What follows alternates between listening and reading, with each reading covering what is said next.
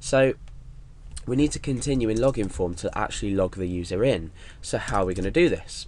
First of all, you need a query, and this is going to be equal to select, and we need to select the username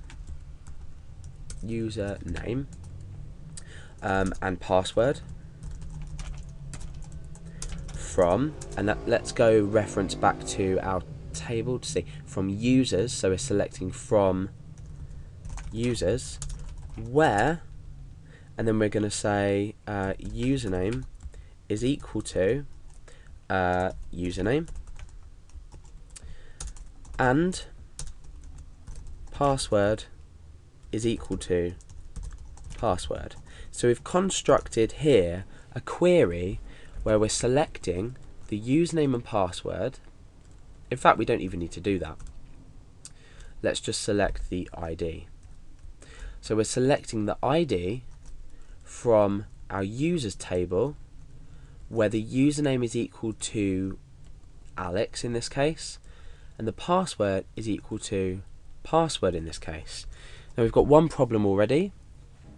Password is plain text, and the password stored in the database is MD5 data.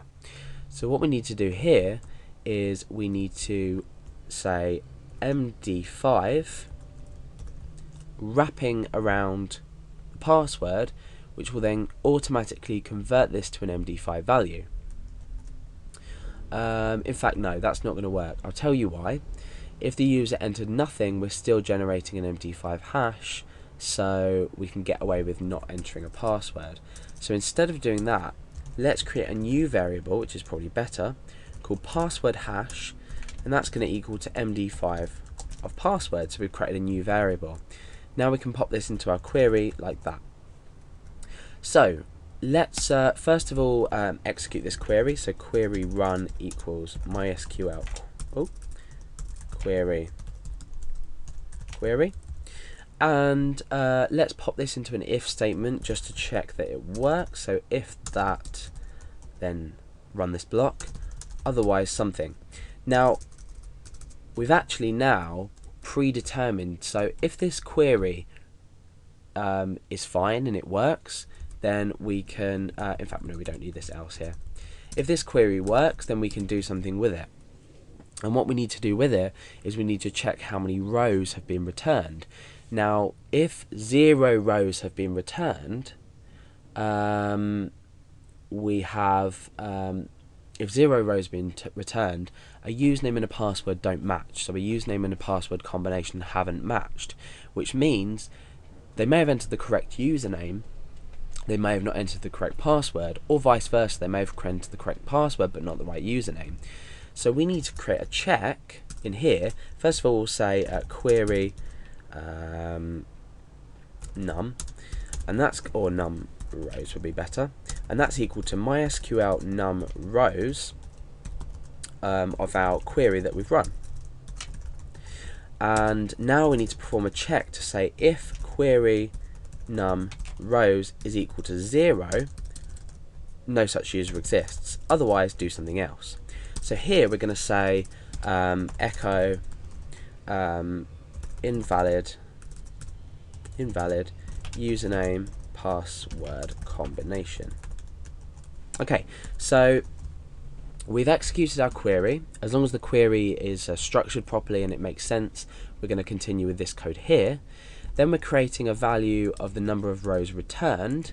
Then we're checking if that equals to 0. If it does equal to 0, it means that the username and password combination don't match, so we echo out a warning to the user and we don't log them in. Otherwise, we need to say OK for now, the user's logged in successfully. So let's use this as an example. So let's go back to our users table. We've got Alex and the password, which I think is pass123, but the MD5 hash. Remember, we convert the MD5 hash automatically when we process the login.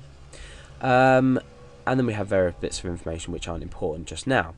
So let's try a user login that's incorrect. So I'm going to type Billy and pass123. Now bear in mind that pass123 exists in the database, but it doesn't exist next to Billy.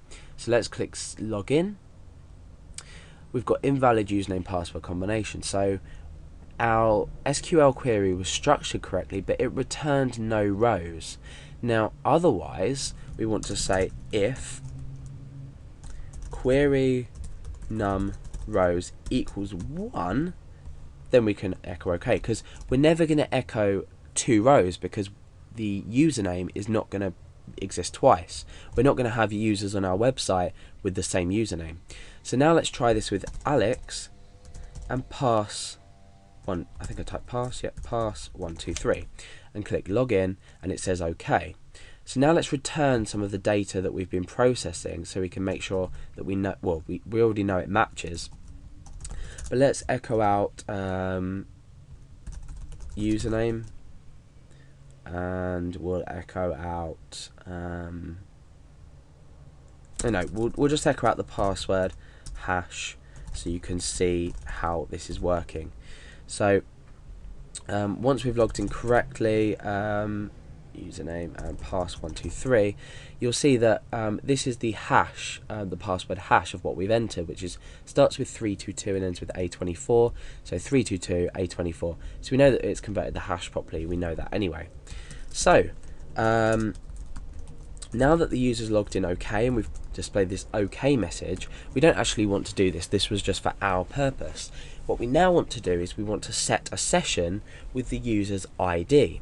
So we've selected the ID from the database, but now we need to get this data. So I'm going to say user underscore ID, and this is going to equal to MySQL result. Remember this function from when we learned specifics on using databases. MySQL result, we're taking the result from the query that we run earlier. We're going for row 0, and we're looking in the ID column. Let's just echo out user ID so we know this works properly. Let's test now with adding another user so we can see if this ID is returned correctly for each user we log in.